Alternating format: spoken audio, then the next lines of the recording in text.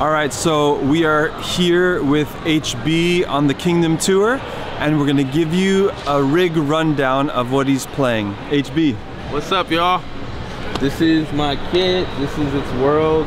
This is also my drum tech, Drizzy.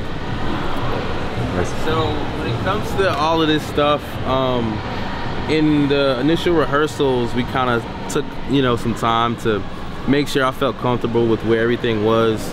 This is obviously a bigger set than what I typically play with Maverick, but for this tour, it needed it for all of the music and embellishments. So first of all, Franklin drums. Shout out to Grady, Tim, Will, those are my dudes. So this is a 14 by 14 Maple Poplar on this one. This is a coated Emperor, Root TQ. Shout out to those guys. I love these. These are like a cloth O-ring. So I just love how they sound, and yeah, they're great. Right above it are my Roland drum pads. I have a BT1. I can't remember what are these called. The PD8s. Two of those guys. I'm running TM6. I had an SPD pad, but I hated just how it was set up, and I don't really like the SPD just for my personal use. Like, I would rather have a module with all of my sounds on it, and I can kind of throw my triggers and pads wherever I would like them.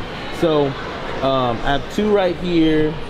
This guy, I have a trigger on my snare, I have a trigger on my kick drum, and then I have the KT10 foot pedal, and then I have another BT1 right over here. So that's all of my electronic stuff. We'll go back to the shells now. This is a copper 14 by 7. This is a 12 by 3 or 12 by 4. This is a aluminum 14 by 5. And this snare, I got Grady to essentially make me kind of a clone of a Ludwig Acrolite. I have two of those, a 63 and a 66. And I just really love how they sound. You can kind of crank them up, you can kind of tune them to like a mid tuning, and they sound really sweet. So for Mav stuff, I really love it. That's what I needed, and they made it, and it sounds really insane. This thing on the side of it is called the X Click, and it's by Groove X. Those guys are incredible. They sent me out a few. I gave some to Terry, who's on the other kit. He's Kirk's drummer. Insane. If you don't know who he is, go look him up. So here I have a 10 by 7 Maple Poplar rack tom. I have a 12 by 8 Maple Poplar rack tom, and I have a 16 by 15 Maple Poplar floor tom. These two toms are actually all maple. I have the 10 and the 12 that matches the 16 and Maple Poplar, but I switched them out because of the bigger rooms. I wanted it to cut more and not be as warm, which is that vintage sound. The kick is a 22 by 14 Maple Poplar, and the 18 kick to the right is a 18 by 14. I'm pretty sure it's Maple Poplar. If it's not, then it's just Maple. But I have like kind of almost like an a la carte kit where I can do a bunch of everything with. I got a 22 kick, 18 kick, 10 tom, 12 tom, 14 tom, 16 tom. This kit right here, these 3 toms and this kick, the guys made me that kit for the Elevation Maverick record, Old Church Basement, which we won a Grammy for. So that's pretty dope, and I'm glad that I can take it out and tour with it. These are 16 light hi-hats, traditional. Istanbul Agop everywhere. I love it. It's part of my sound. It's who I am. This guy is the Clapstack. Trevor Lawrence is the guy who innovated this with Istanbul, and it's one of the dopest things. I use it a lot with all the Mav stuff, and I think people who follow me, they know this about me. It's kind of an essential. No matter what I'm playing or what I'm doing, I'll have this with me. This is a 20 Dry Dart Crash. It's like one of my favorite cymbals. I love it. It's like second to the Clapstack is this line. I actually have this whole line. I have the 17 hats, which are over there. I'll get to it in a minute. I have the Splash. I have the 22, which is over there. I have a Ride. I have everything that this line offers. So This is the 20. Coming over here to my main crash, it's a 20 power crash. It gives me what I need and more. At first, I thought the Brilliant finish would be too bright, but it's actually not because of how this outer rim is laid. So it's pretty dope. I love that. This is the 30th anniversary ride in a 22. Super warm, super washy. It's like hand hammered in insane ways, and it just sounds really, really good. Great bell tone. I skipped this, so I'm gonna come back to it. I typically never use a splash cymbal, but because of some of the arrangements that we're doing on this run, this was an added addition, and I think it fits well. I love it. This is a part of that Xist dry dark line. It's super dry, like almost has no sustain to it, but it's great. Here are my other hats. These are the 17 dry dark hi-hats, and they sound insane.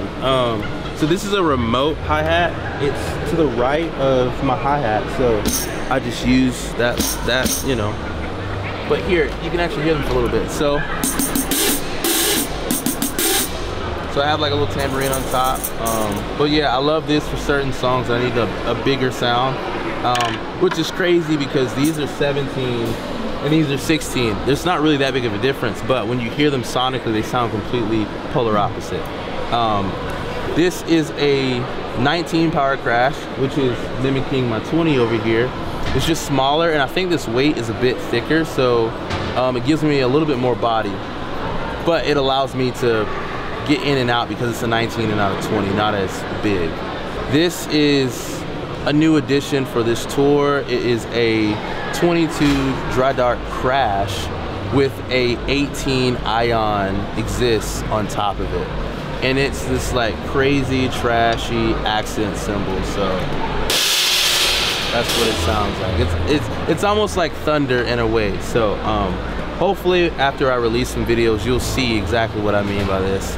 Like in big moments where I'm about to build a hidden accent going into like the next phrase, like this is giving me all that I need and more, because I have this here and I have this. So yeah, that's kind of a bit of everything. DW 9000 for my kick pedal. I have the Porter & Davies BC2 for my butt kicker so I can feel everything.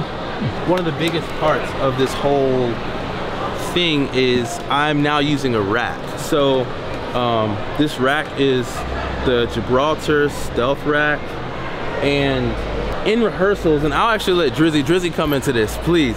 So I'm gonna let Drizzy kind of explain how we got this side to happen, because first I only had the left and the right, but then I had extra pieces and he actually made this side work.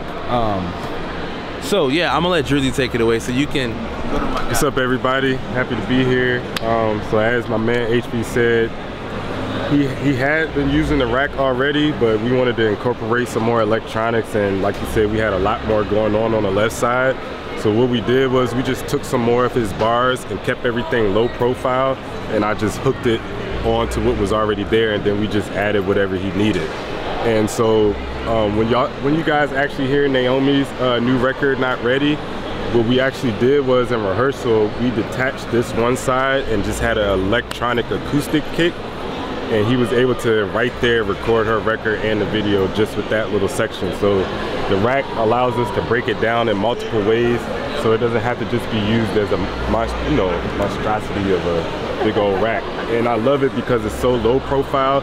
You don't have all of this extra bars and bling all in the way. So yeah, it worked out pretty good, and HB's very happy with it. Drizzy's my guy. I mean, whatever I need, he's just always there and super quick and super attentive. And I think if you guys are looking for a tech, that's what you would want in someone, that, you know, someone who's gonna be there, dependable, super attentive, and can just do what you need. And sometimes I don't even, like, he'll do stuff and I'm not even thinking about it. Like some shows, he'll have a fan leaned up against my monitor and I'm like, why am I feeling so good tonight? Oh, it's because I have a fan that Drizzy set up, or snacks or water or whatever. So I'm just appreciative of him and our relationship on this tour, because I wouldn't want to do it without him. So yeah, this is my kit, man. I love it. It's my world. Forgot to talk about this guy. This is my MD talkback, and that's the foot switch. But other than that, man, that's it. Thank y'all for having me. Appreciate you. Later.